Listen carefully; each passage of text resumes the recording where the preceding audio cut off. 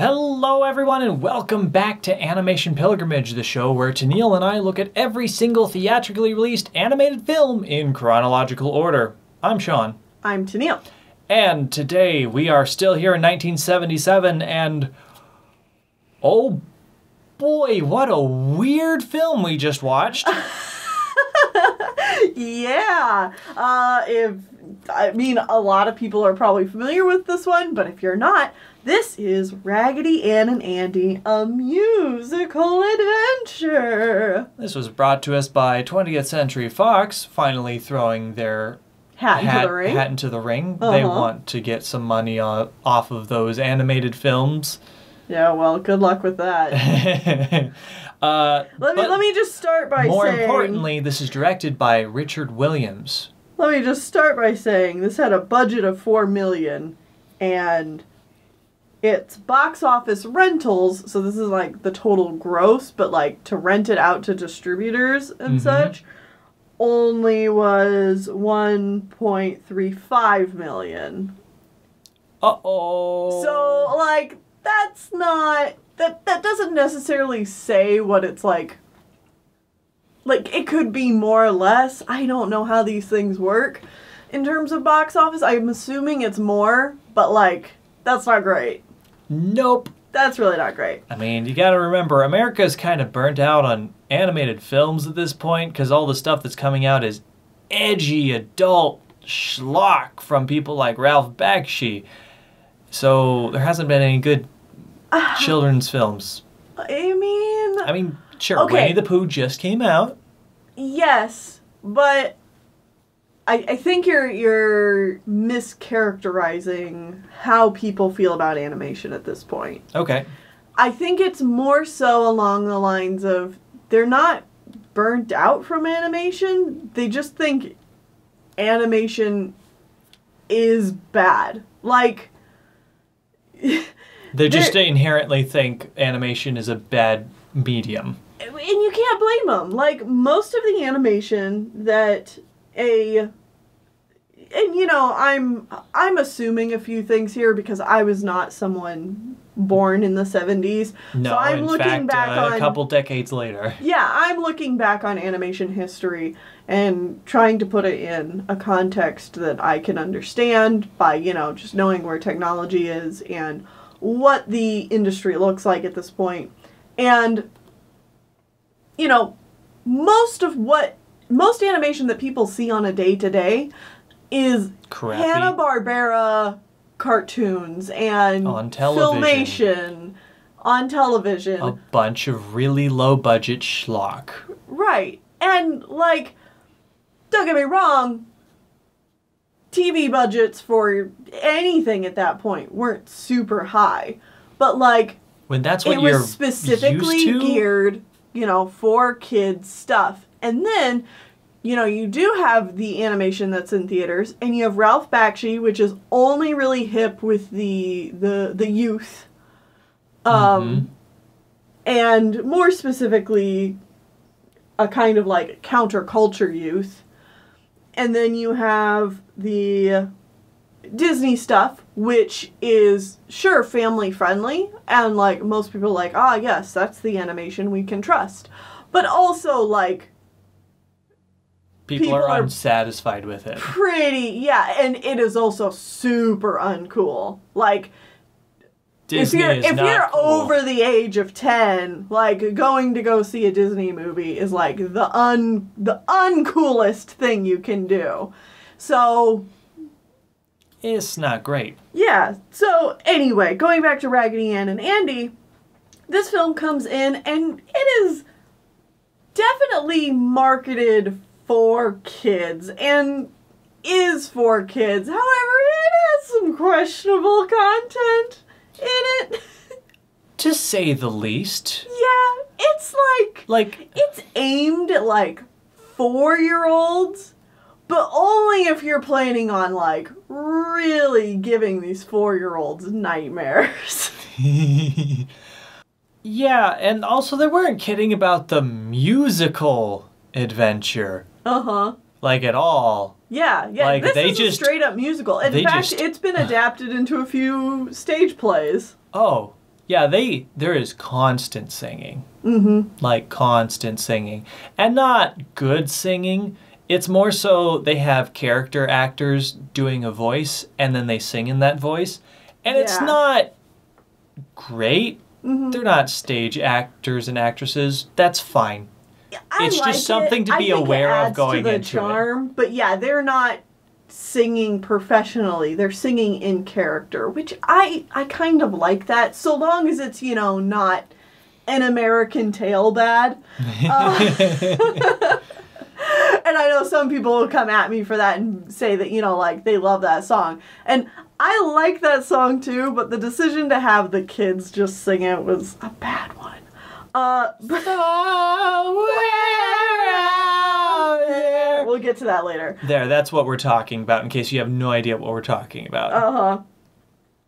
But anyway, I hadn't seen this film until this viewing, but I had heard of this movie. Yeah. It's pretty infamous. Mm-hmm. I don't think it's as recognized today as it was. Like, I feel like there was a bit of a nostalgia for it, like, 10 years ago or so. I think it's because this movie got re-released on VHS.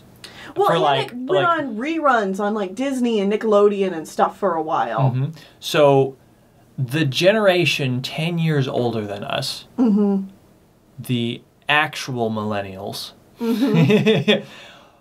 saw this as children on reruns, and it gave them nightmares, and they're like, did this actually happen? Right. And so they all talked about it, and they're like, do you remember this movie where, like, there's a blue camel who's, like, freaking out and having psychedelic dreams about going to the other camels in the sky? How about we talk about a bit of plot here? Let's do that. So, Raggedy Ann is, I guess we should just set the premise. Mm-hmm. It's Toy Story. Yeah. There you go. Yeah, it really is. It's like, the concept of the toys are alive when the kids are not around, mm-hmm. and then they go on adventure. The kid in this case is Marcella, who's actually played by Richard Williams' daughter. That's cute. Well, that's neat. She's not a very good actor or actress, but she's like 8, 5, so yeah. I don't really blame her. Uh-huh. Anyways. I'm not gonna roast a child here.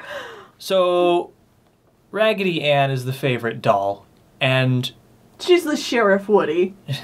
Sort of, except she's not a dick. Yeah. Anyways. She's really, actually, honestly pretty sweet. I want to talk about the animation just a little bit. Like, the animation on Raggedy Ann, and, like, all these characters, is simultaneously really off-putting and super charming at the same time. It hits a weird balance there, that's for sure. Yeah. It's like, oh wow, like she really is like a Raggedy Ann doll. How creepy. Yup.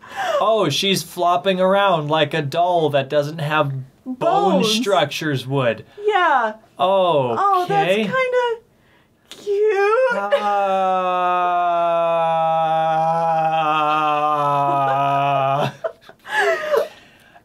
Alright, so there's a new porcelain doll brought from France.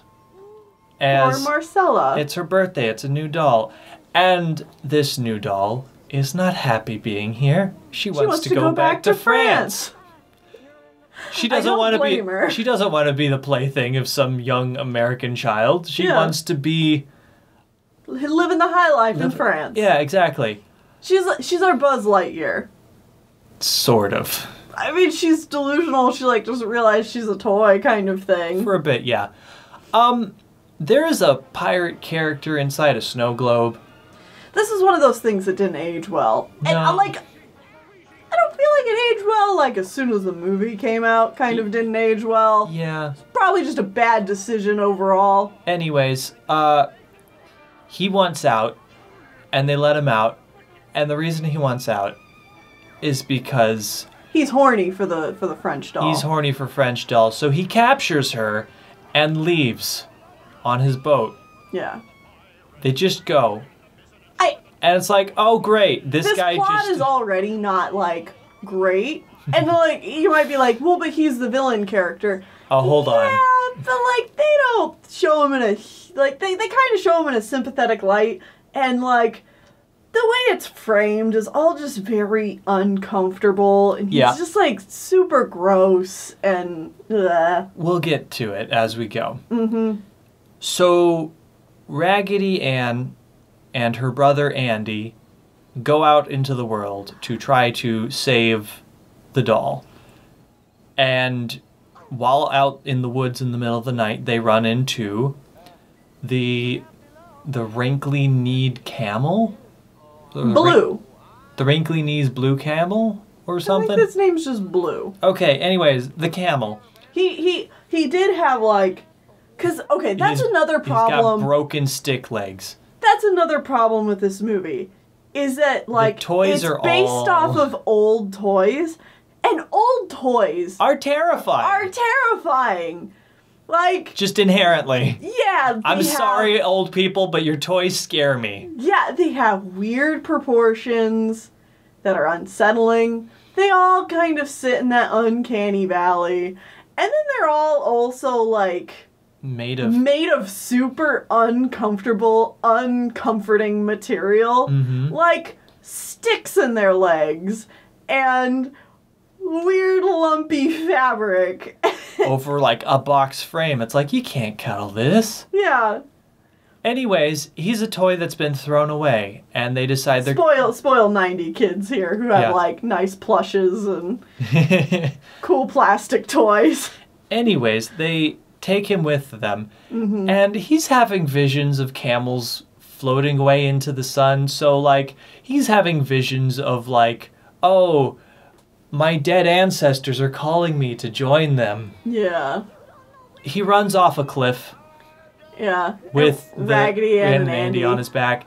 They end up in a goop pool. Tar pit. A tar pit made of candy. Well...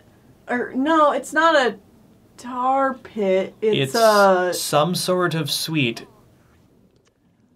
I don't remember. Taffy or molasses or something. Yeah. Anyways, they run into a nightmare creature. It literally, like, they run off a cliff, and, like, before this in the movie, things were, like, kind of weird, but, like, I knew this movie got weird. And I was like, how are they gonna segue into this really weird stuff? And the answer is, they don't. They run off a cliff and literally... We're just in weird stuff now. Yeah, we're in Alice in Wonderland territory now. Sorry, reality left a while ago. We're here now. Uh-huh. We got this nightmare goop monster that loves eating sweet things, and wants a sweetheart and sings a creepy song about it. Uh-huh. And by God, this animation is amazing, and it scares me. Yeah, it's gorgeous in that it's really well animated, but also, like, I literally felt sick watching it. It made me motion sick. It made me, like, stomach ache sick, like when you see something that just upsets you, and like, or like you're looking at something that's too sugary or sweet that just makes you feel like you want to barf. Like, that's what this whole sequence is. So they eventually get out after having a song sequence. And it's also terrifying. Yeah, it's just terrifying because it wants to eat Raggedy Ann's heart, which he thinks is made out of candy or something. So he's trying to eat them. It's terrifying. Well, anyway, because he's also lonely. Yeah. So he needs a sweetheart. Yeah. Bad message. Anyway. They get out, and they run into a crazy night, because they're now in Kooky Land or something. I don't remember what it was called. Mm-hmm. But this night just keeps playing terrible practical jokes. Practical joke being in heavy quotation marks. He's just being mean and violent to him. Of course, because that's what people Practical jokes. That's what practical jokes are, huh? It's just a prank, bro. Ugh. Anyways, he chases him around for a while, and they end up in front of the king. And the king is tiny and can only get large by laughing at people, so he's going to keep them there forever to laugh at them. Well, forever until he's done laughing at them, and then... He's going to turn them into some of his terrifying subjects, which are just laughing machines. Yeah. This is terrifying, may I reiterate. Uh-huh. They escape, they get on a boat, which is terrifying. I hate this thing. They are chased by some sort of pool toy thing. I don't know. It's kind of like an octopus, but it's obviously kind of inflatable. The animation's great. It's terrifying. They catch up to the pirate ship. The French doll has taken over. Which, honestly, is pretty great. It's pretty great. She's thrown the captain in the brig, and she is now taken control of the ship. She is now captain of the ship. Good. Cool. We're on the seas now. There's no explanation. She's sailing to France. She's going to France. Raggedy Ann and Andy get there. And then the king and the octopus thing show up. And it captures everybody and starts tickling them. Yep. Suddenly, tickle torture is a thing that is happening in this movie. And the king inflates. Disappointed, but not surprised. The king just inflates, and then they pop him. And then he's dead. And then the movie ends because it's suddenly back in reality and they're all floating in a pond and the little girl takes them all back to the home, except for the camel. No, so sad. And then the French doll is like, you know what, I'm okay being here. And you know what? You creepy pirate guy, you're growing on me. I know you captured me, but I'm gonna give you a chance. You can visit on Sundays. And that's straight not okay. Yikes. Yeah, that's just yikes. No, he tried to be a sexual offender. He kidnapped a woman. You do not redeem this character, movie. I don't care if you overpowered him and, took control of the ship and threw him in the brig.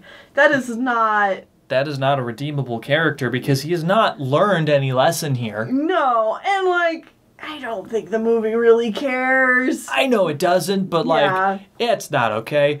And then the camel's looking sad in the window like, get in here, you dummy. And then he's joined in, and they're like, hey, we can fix you. And then the other character's like, we like him just the way he is, so don't. And then the movie ends. I mean, it really does. It just kind of ends. Does. Yeah. So this is a movie that has problems. I also want to say the Laughing King is German, very clearly. Oh yeah. And then his sidekick Knight is gay.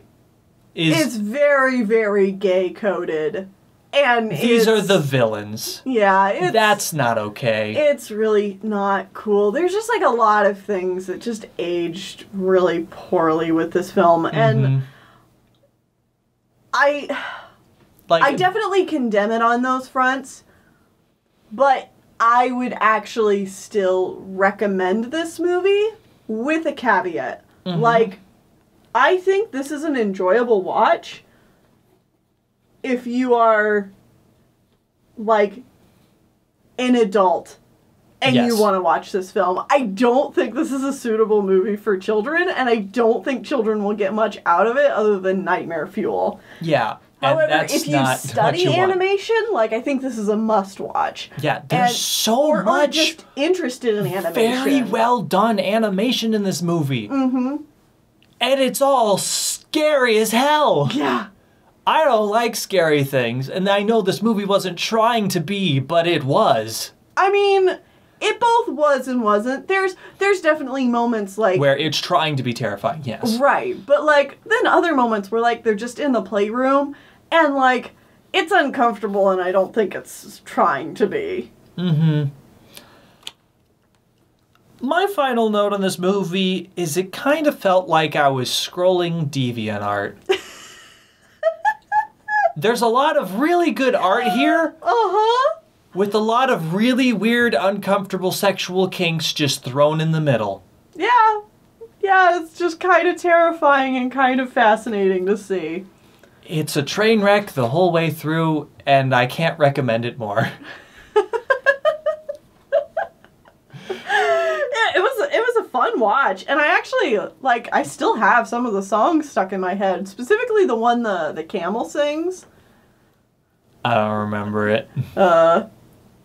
Would be sad. I don't remember. Right. Lonesome, sad, and blue. So. Right, it wasn't sung well. No. But all right, let's go more into the background behind this film. So originally, this was supposed to be directed by Abe Litwow, before he unexpectedly passed away, like during the pre-production of this film, which is then when Richard Williams took over. But we've actually seen. Oh wait, I think I said that wrong. Abe Levitow. I think that's how I say it. Pardon me if I still got it wrong. We've seen some of his films before. He was a UPA artist, and he directed Gay Paris. Okay. And then he also worked with Richard Williams after that film on his award-winning Christmas Carol, along with Chuck Jones. Which, and that was a short? Yeah, that was a short, and it won quite a few awards. Richard Williams went on to direct this film and has already won quite a few awards in animation and directing on Christmas Carol. And, you know, he's also, at this point, done the Pink Panther opening sequence. Like, he's made a name for himself. He'll be a guy we want to keep an eye on. Yeah, because he's going to be very important to animation going forward. He does some important stuff. He's a legend. And, you know, sadly, he only just recently passed away this last year. And it's heartbreaking because he's literally such an inspiration. I'm sad I never got to, you know, attend one of his lectures in person because he seemed like such a great teacher and someone really passionate about the art. And I just want to take a moment to say that I am personally, you know, just very, very thankful for all the work he's done, because without his book and without his lessons in animation, like, I wouldn't be the animator I am today. And, you know, I wouldn't know as much about animation as I do today. He's been someone really influential to me. He literally wrote the book on animation. Yeah. No, seriously, the book that everyone recommends for animation is his book. And I've read it front to back I don't know how many times. Shoot, what is it? The Art of Animation? Is that? The Animator Survival Kit. There, the Animator Survival Kit. It's the go-to book most people will recommend when getting into animation. Yeah, and I was lucky enough that when I went to college, they had the book on DVD as well. And so I was able to watch all of those, because those are really expensive. It's like $200 for these DVDs. But it's him giving the actual lectures from his book, and like they're fantastic. They taught me so much, and I have so much respect for him. It's sad to see him be gone. But there were a lot of other great animators on this film. We had Art Babbitt and Hal Ambro from Disney, Jerry Chinkavai from Warner Brothers and Looney Tunes fame was on this film. And Tessa David was the lead designer and animator for Anne, and she is one of the first women animators. Good. I mean, it's sad we had to wait this long. Horrible we had to wait this long, but like, damn, girl, you did a good job. That's like a really well animated character, even if we've already talked about how creepy she kind of is. Like, yes, but it's still fantastic animation all the way through. It's still fantastic animation and still super charming. Also on this film was young up and coming Eric Goldberg. I recognize that name. Yep, animated the genie in Aladdin, animated the Tiana's dream sequence in Princess and the Frog, or not the dream sequence, the almost there sequence. Okay. Oh, And yes. Just a legendary Disney animator, worked on lots of other projects, just, yeah. Also, legend. One of the new top... Renaissance. One of the Renaissance animators that... Yeah. Yeah, cool. Mm-hmm. And, what a fascinating movie. yeah. Full of lots of... really talented people. And it shows. Yeah. And the movie is not very good. The movie's not very good, but man, it's got some talent behind it. And even the music is done by Joe Raposo of Sesame Street. Which, after I heard that, I was like, yeah, I can see that. That definitely reads. Mm-hmm. Mm-hmm. So yeah, again, I would definitely check this one out if you're a fan of animation, if you are just someone morbidly curious. If any of this sounded a little too off-putting for you, probably pass on it, because it is nightmare. Yeah. If the clips that have been shown up in this review are too much, don't watch the whole movie. Or if any of the other content in it is triggering in any way, I definitely would pass on this one. Absolutely. And also, I would not show this one to children. Yeah, no. That's just a hard pass. But otherwise, yes, I would recommend it. Mm-hmm. All right, well, next time we are going back to Hungary. Yeah! With Pannonia Films again. Woo! With one of their next films called Matty the Goose Boy. That's a weird name. Certainly is. I'm interested to see what happens. Mm-hmm. See that? How can you be happy? How can you be smiling? How can you be anything but low down, saggy?